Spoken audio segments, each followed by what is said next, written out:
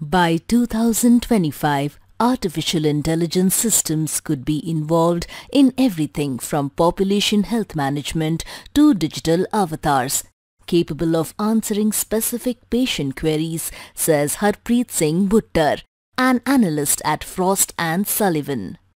Rightly said, artificial intelligence startups in healthcare and biotech have seen mega funding in last 3 years in United States alone. Two of the biggest venture funds in United States, Khosla Ventures and Data Collective, have backed 5 startups each. The number of startups entering the healthcare and biotech AI space has increased in recent years, with over 50+ companies raising their first equity rounds since January 2015. Deals to healthcare-focused AI startups went up from less than 20 in 2012 to nearly 70 in 2017. Last year also saw 2 new unicorns emerge in the space: China-based iCarbonX and oncology-focused Flatiron Health. Thus, we at BioTecNika have decided to conduct a mega event keeping the biggest transition in healthcare and BT in mind. A virtual conference on AI in biotech and health tech, that is AIBTHT.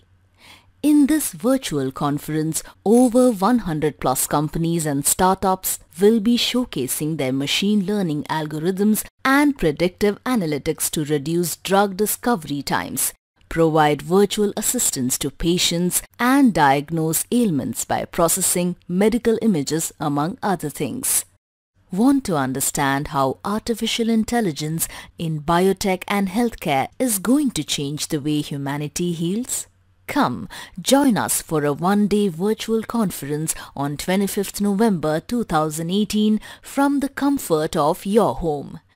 You will learn various opportunities to grow and contribute in this upcoming sector, and that too from the convenience from your home, since this conference will be conducted online. Various opportunities include joining us as an attendee, speaker, paper presentation, poster presentation, and much more.